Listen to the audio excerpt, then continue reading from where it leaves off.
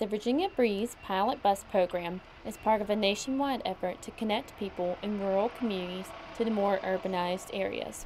We have a lot of great transit providers in the state, but they just don't really go in between communities. The pilot program is partnering with Dillon's, a Coach USA company that also owns the Budget Interstate Megabus. Ticket prices will range from $19 to $50. The bus route will have 9 stops. One is Lexington at the Food Lion in Stonewall Square. Rockbridge County residents can use the Murray Express to get to Stonewall Square.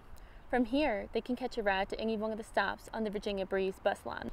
Representatives from the Virginia Department of Rail and Public Transit came to Virginia Military Institute as part of a 2-day press tour.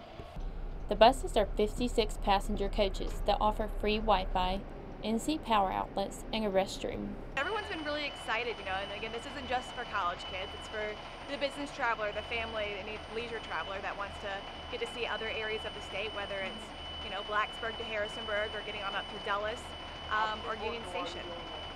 Jean Reynolds usually visits family in D.C. 4 or 5 times a year.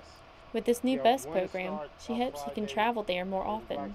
I just hope that this is all successful because I think there are a lot of people like myself who find that driving to D.C. is a real challenge as we get older. Coach USA's senior driver Granger Davis has spent 30 years on the road. He sees this program as a great way to connect the state.